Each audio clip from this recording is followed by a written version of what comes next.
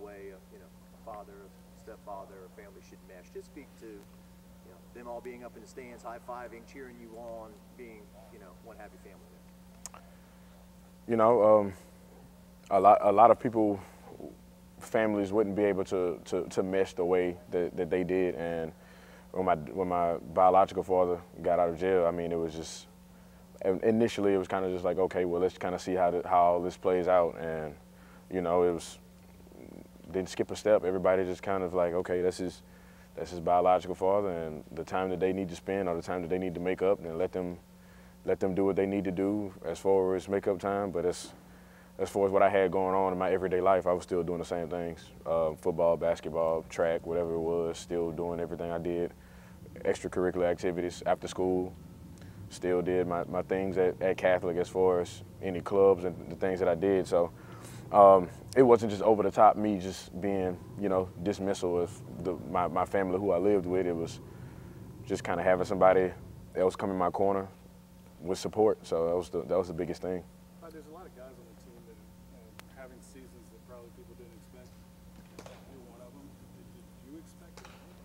Oh yeah, no doubt I expected it, and it's been like that every year I've played football. It's, let's see what this small guy can do as far as football, and then it's like, oh my gosh, he's actually good, and I'm just like, I mean, I'm not like I told you so, but it's just like, I mean, I knew what I can do. The people in my corner knew what I can do. The people who watched me grow up, and since I was younger, I initially wasn't supposed to play football because my mom thought I was too small, and now, I mean, she's my biggest, she's my #1 supporter, and ever since that point, since I touched the ball, first touch in Pee Wee League, it was a toss sweep to the right.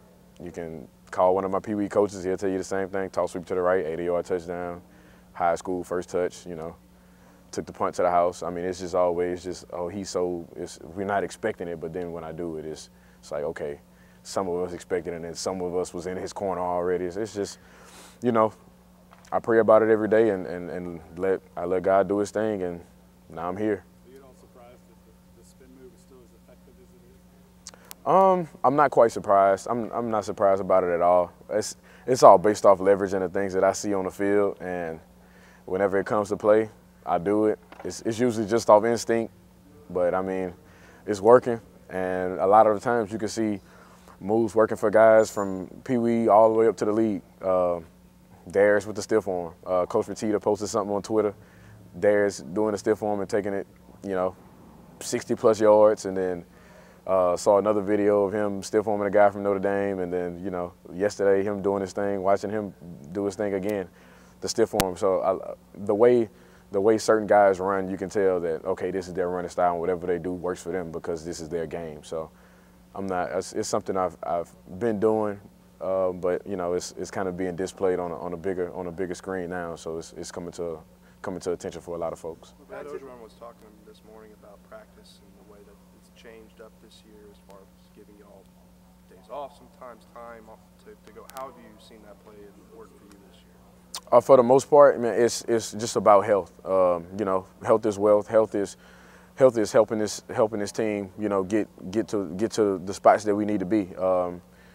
Prime example, I'll say Grant last week not playing and then balling this weekend. It's just, it's Coach O understanding health is a big thing, and if guys are healthy, then we make plays, and that's what we need. We need our playmakers to make plays, and that's what this team and this culture is all about. Did that play out in fall camp, where because sometimes there'd be a couple of backs there, it seemed like some guys were off or whatever else. Did that kind of save your legs a little bit? Oh yeah, no doubt. And everybody knows college fall camp is it's the real deal, and especially with NCAA rules and everything else, like everybody kind of saw that players need to take breaks. That's why they didn't do the big on 2 days. They kind of just, so I mean, overall you can tell, just let's not tear these kids' bodies up, before the season and everything else. And then Coach O, he took it to heart. If guys need breaks, and we had the day we went bowling, like that was a big break day. It was something that we needed, and then it's kind of like a refresher. It's not just for the body, it's for the mind also. So being able to clear your mind and do the things that you need to do, you can go out on the field and execute. Facing Georgia last year, you guys had a pretty big game against them. Just wasn't able to face them again in another pivotal moment. It means the world. I mean, especially, being in the SEC championship. It's something that everybody in that locker room wanted. It's something that the coaching staff wanted. It's what you came to. It's what a lot of guys came to LSU to do, to win the SEC championship. And for me, it's something special, especially being from here. Knowing the last time we were in the SEC championship, it was those guys, and everybody's ready to play. We played them last year, but that was last year. They're a different team. We're a different team. Everybody's ready for the challenge of this week, and everybody's ready to hit it head on. What is the kind of, benefit for recruiting or guys behind you of your role this year and your stats? I know LSU's gotten so much pub for the passing game because they haven't passed it a ton previously, but LSU's always run the ball well. The fact that there's still kind of a major role for a running back in this offense, kind of what's the benefit of that, or what have you seen? How big your roles become? It makes LSU the it school.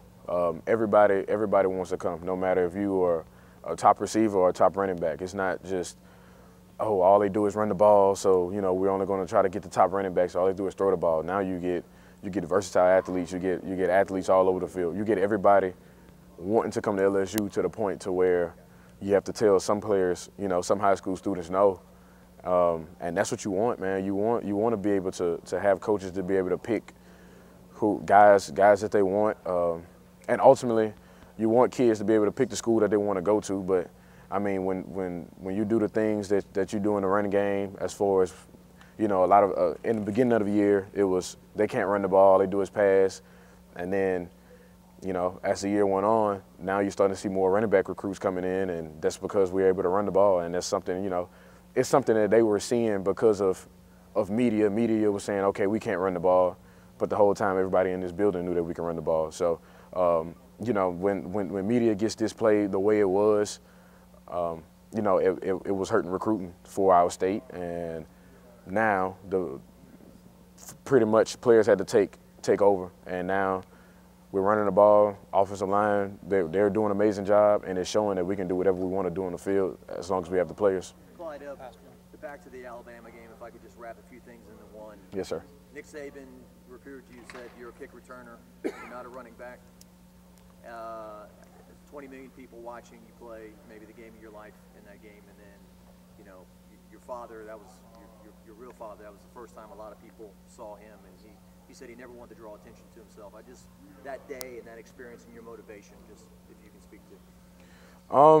That day is surreal. It's, just from the moment we woke up, it's just everything. Everything just felt defined and magnetized for some reason. Didn't know why.